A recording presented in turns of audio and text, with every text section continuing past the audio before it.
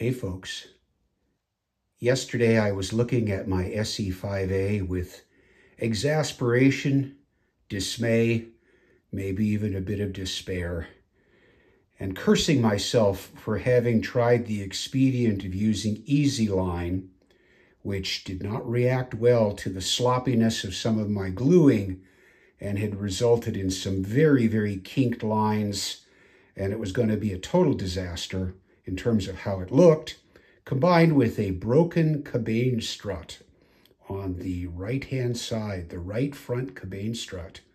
You can see now that that cabane strut is missing. You can also see that the dangling easy lines are all gone. Now I'm reminded this morning of a song sung by Maureen McGovern in the movie The Poseidon Adventure decades and decades ago. There's got to be a morning after if we can hold on through the night. We have a chance to find the sunshine. Let's keep on looking for the light.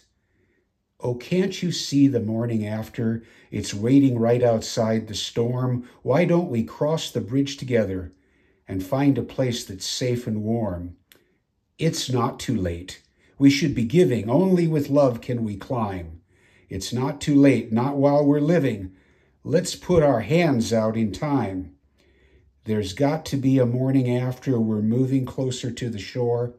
I know we'll be there by tomorrow, and we'll escape the darkness. We won't be searching anymore.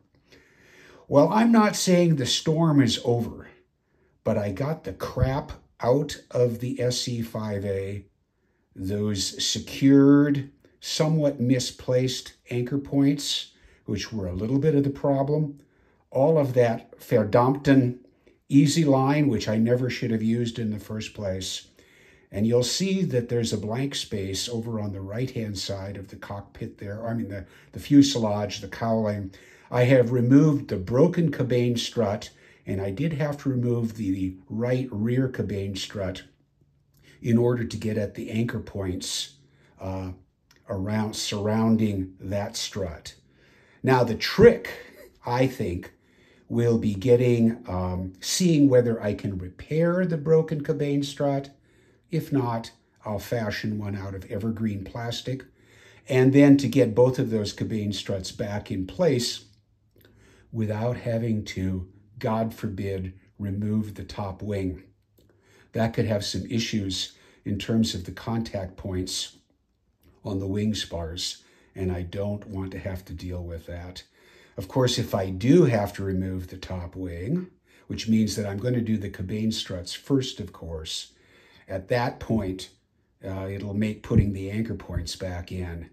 That's not going to be fun, securing those on the underside of the wing. Much easier to do it with wing detached, but we're not there anymore. I'm waiting for the Stroft monofilament 0.12 millimeter line to come across the Atlantic and arrive at my doorstop or step. That's what I'm going to be using going forward. Never again. Never say never. It's going to take a lot of memory loss and rationalization to use Easy Line again for rigging, and definitely not in closed and tight spaces, even on a larger aircraft like this. But all is not lost. This is going to get done. I think I'm just going to be happy that I managed to pull off a lot of anchor points and get the cabane struts out without blowing up the plane. And I'm going to wait to attach new anchor points until, of course, I do the repair on the cabane struts.